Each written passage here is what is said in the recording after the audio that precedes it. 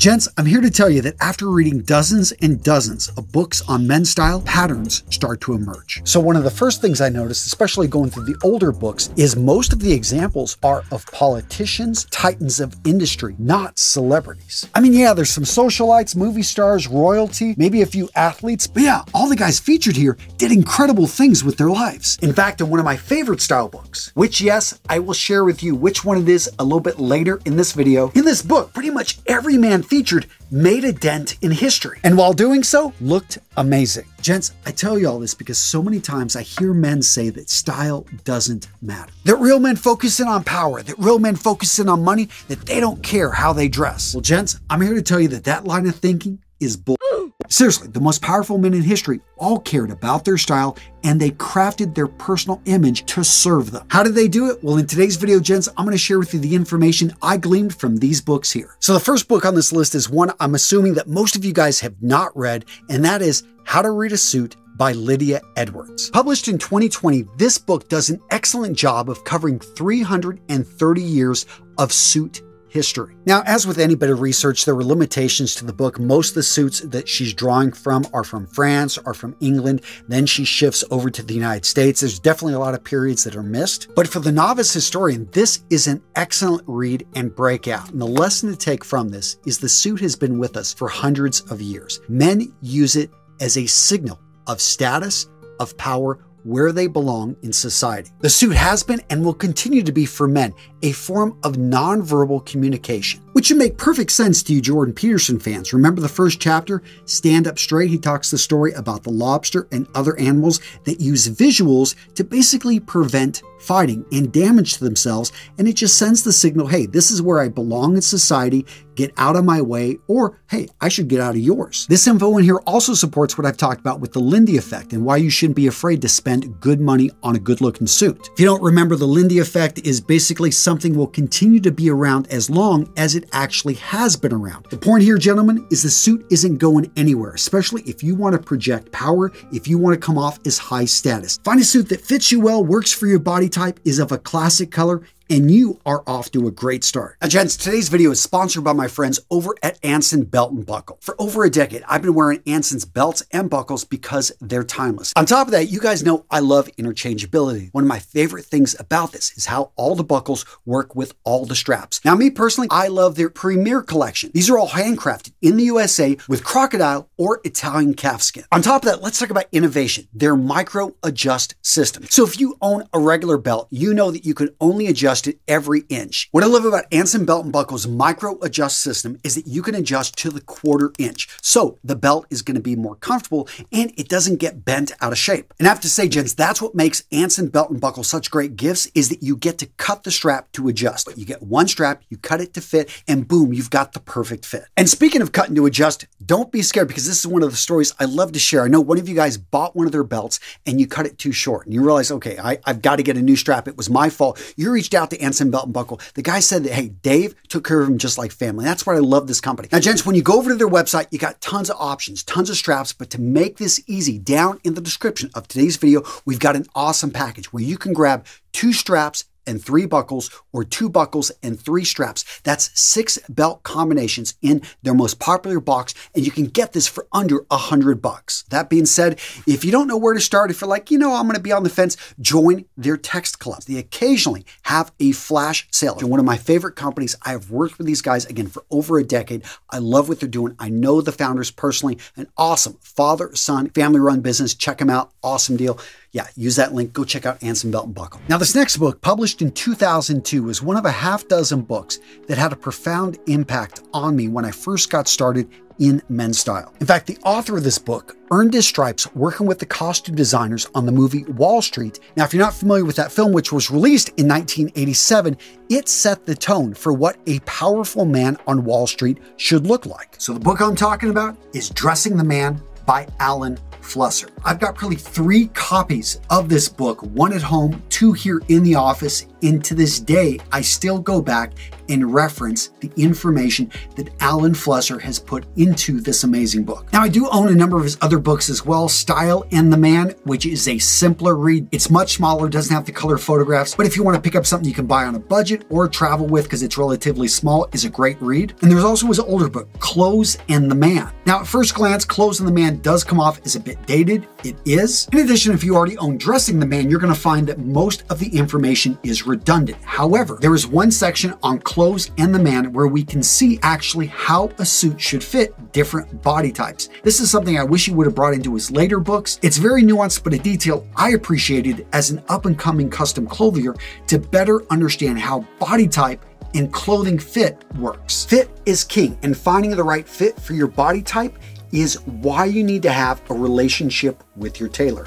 Now, in the books, he actually shows a number of examples. It was really the first time I saw how a good suit should look on a man versus how a bad suit, and pointing out the small details, like when it's too tight in the button area, why you get that bunching up in the back of the shoulders, maybe around the armhole, and the importance of getting the right fit for your proportions. So you're gonna have some taller guys who are gonna have smaller torsos, or they're gonna have really long legs. If you're a shorter guy, how showing just that little bit of shirt cuff makes a big difference versus if you don't, how the jacket can look too big on you. And again, I love how Flusser explained this with simple to understand pictures. So here he's talking about proportion and the size of a man's head. If you've got a larger head, if you've got a hairstyle that makes your head look larger, make sure you're wearing a jacket whose shoulders make your head look proportional. In fact, fit, proportion, they were so important that he put them at the very beginning of the book. And he expressed that if you don't understand this, everything I'm about to talk about doesn't matter. You've got to nail these foundational principles first. The lesson here,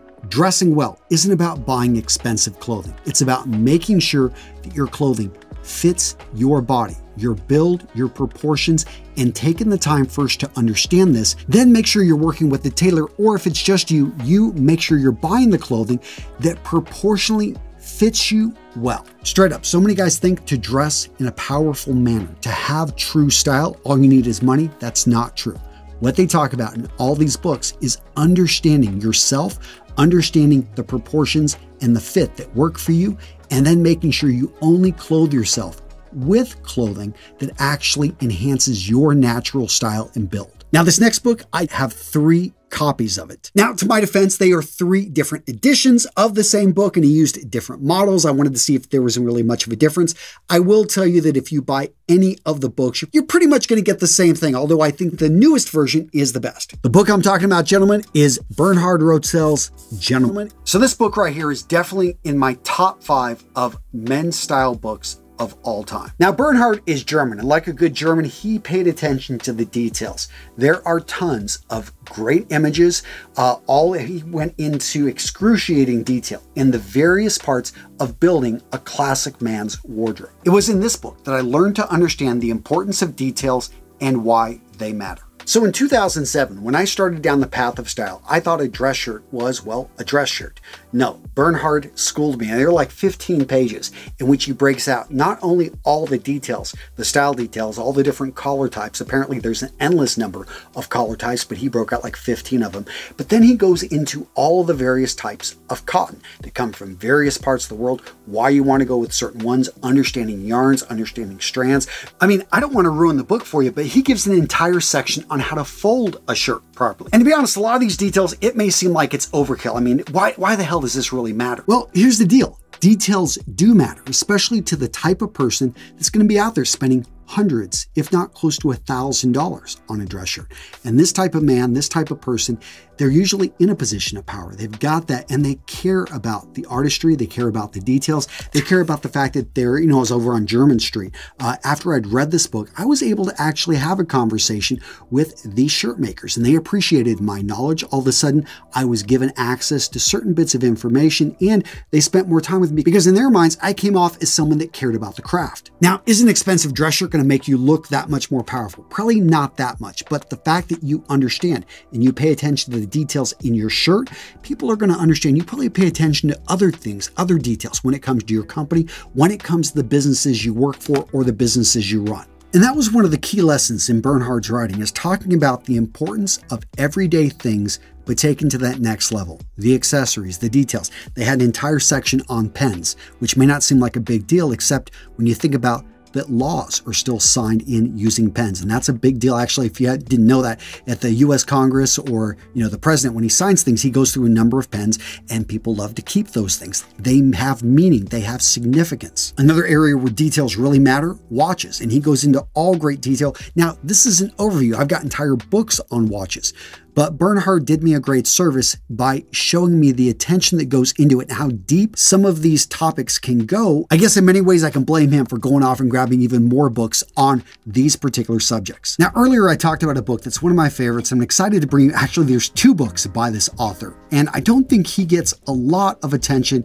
And so hopefully if you've never heard of this guy, you will go grab one of his books because they are friggin' amazing. And what I love about these books is how practical they are. You can take this information and you can improve and build your wardrobe starting today. The author I'm talking about is Josh Sims, and his books are Men of Style and Icons of Style. What I love about Men of Style that I mentioned earlier is that a lot of the icons, a lot of the guys he brings up, these are historical figures that have had a significant impact on sport, on music, on the Hollywood screen, on politics, different eras, different times, different nationalities, but style is a universal language. And that's what I love with Josh Sims gets across. Examples of powerful men that crafted an image to serve them. Now, his other book, I think a lot of you guys are going to find even better, because he doesn't talk so much about the individuals as he talks about the individual pieces that should make up your wardrobe. And that's what he means by icons of men's style. It's not the people, it's actually the pieces. And he goes through, he talks about just classic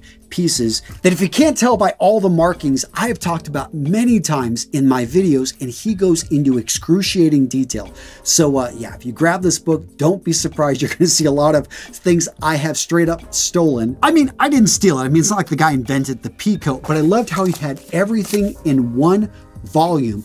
So for those of you guys looking to bring in classic pieces that for decades, if not in some cases over 100 years, have helped men project power, project strength, guys, right here, this book is one you want to grab. Now, these next 2 books in many ways are polar opposites, but I'm going to highlight them both because I think both of these authors take a fun, playful approach to dressing sharp and being able to use that to your advantage. So the first book I want to talk about is Nicholas Antongiovanni's The Suit. Now, if you're familiar with Machiavelli's The Prince, written in the 16th century, this was written for rulers on how to maintain power, all the underhand things that you have to do. And this book is in many ways written with that same type of theme, the idea that you want to be able to use your image, you want to be able to use your style to get what you want out of life. Now, this was probably the 3rd book I owned on men's style. It was the first one that really didn't have any pictures. I just read it right through, and it had a profound impact on me because I had never thought of using style as a tool. So many guys, I get it. You don't want to dress well because you think it's uncomfortable. You don't want to spend the money. But when you understand it's a form of nonverbal communication, and people have been using image and style since the beginning of time to be able to send that message of who they are, where they stand. So people just leave them alone, or they defer to them because they look like they're powerful. All of a sudden you realize how powerful it is and why you should invest in your image. And although the book, as I said, is short on images, it is well described and he gets the principles right. In fact, as I'm reading this, I'm like, wow, this reads a lot like Flusser, except, a little bit more humorous. And I thought it was just a really easy read. If you've got a good imagination, if you can visualize, and if you just like a damn good read, The Suit is an excellent choice. Now, this next book is equally as funny, if not even more. It's written from the view of a New Yorker, Glenn O'Brien. This guy I know wrote for a number of magazines, and he's talked about style for decades. And what he put in here really is a great, simple read for the guy that wants to be able to improve his style, but likes that tongue-in-cheek approach to it. Now, in this book, Glenn talks about things that I didn't see covered in other ones, such as behavior, growing up. In a sense, this book is probably written for the younger man that's maybe just graduating college, just graduating high school, so I think it would make an excellent gift. But he also goes into details about the importance of having a personal uniform, having an outfit that you default to, which sends the signal you want. You guys, if you've watched my videos, you've heard me repeat this because so many guys think to project power, to project strength, that you're going to have to think every day or you got to wear a suit every day. That's not the case. You need to just think about the message. Think about wearing that right clothing. Set it up so it's on autopilot. I know for me, I've got an outfit. I've got a set type of clothing that I gravitate towards without even having to think. And that's key. Whenever you can dress in a manner that you project the message you want to, and you didn't even think about it, it becomes a habit.